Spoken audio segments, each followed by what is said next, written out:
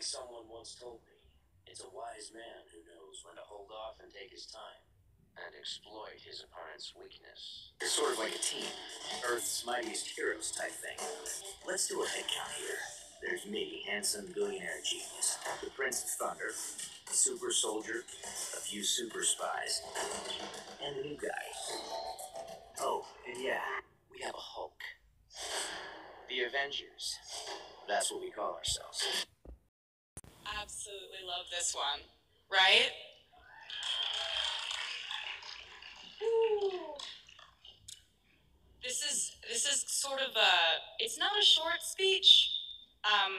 So just, I don't want this to slip and break because it's very important to me. Thank you so much. She's so supportive. We all need someone like that. I'm Taylor. Good evening. I want to first thank Billboard from the bottom of my heart for this honor whoa, this is going great so far. Excellent.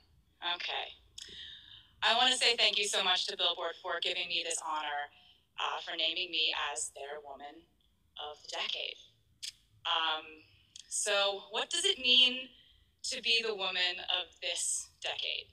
Well, it means I've seen a lot. When this decade began, I was 20 years old, and I had put out my self-titled debut album when I was 16, and then the album that would become my breakthrough album, which was called Fearless. And I saw that there was a world of music and experience.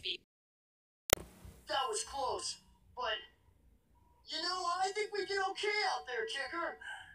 The only problem is we didn't get to grab any Energon. The more Energon Megatron gets, the more dangerous he is to the entire universe.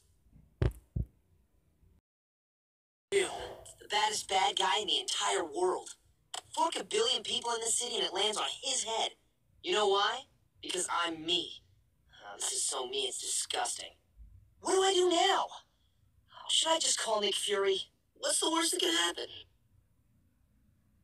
Oh, it's not the power you should be concerned about. It's the responsibility it gave me.